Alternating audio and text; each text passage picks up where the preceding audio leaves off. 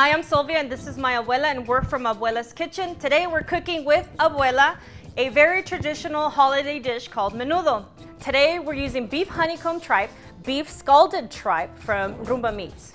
The vacuum sealed package is convenient, it keeps the meat fresh longer, it's easy to open and eliminates messes. Pues vamos a hacer un menudito con con menudo de Rumba Mix. Y vamos a ocupar una cebolla, ajos, limones, chiles. Le pueden poner chiles California o chiles anchos o de los que quieran. Cilantro, sal, orégano y tapatío para echarle al plato. Ya cállate, vamos a cocinar. Pues a cocinar. So now we're gonna cut up the tripe into little squares, maybe about an inch square each. The traditional menudo have scalded tripe and honeycomb tripe as well.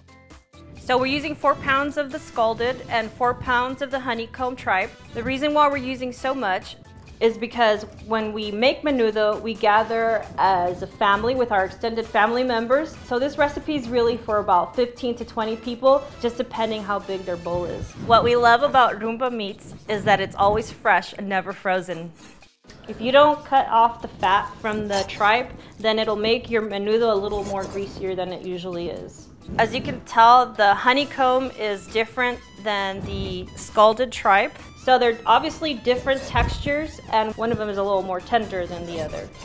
We have to devein the chili pods and de-seed them and also take off the stems.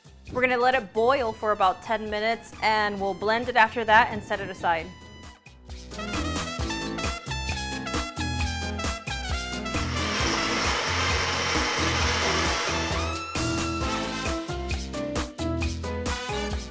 What you're gonna do is you're gonna fill up your pot halfway with water and you're gonna add your tripe, 4 pieces of garlic, and some salt.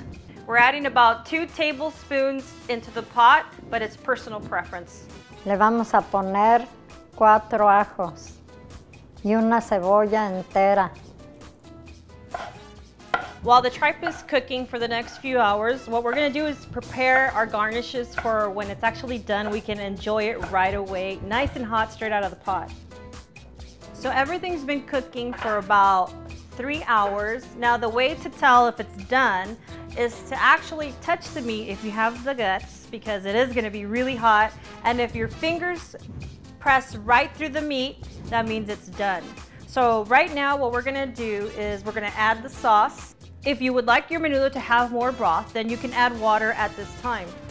Ours looks like it needs a little bit, so we're gonna add a little bit, just to make sure that all the meat is covered. The traditional menudo does not contain hominy, but I would prefer adding hominy. So at this time is when you can add it if you'd like. We're gonna cover the menudo and we're gonna let it cook together for about 30 to 40 minutes and you're done and it's ready to serve.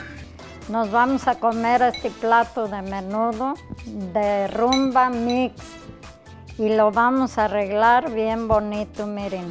Se le pone su cebollita.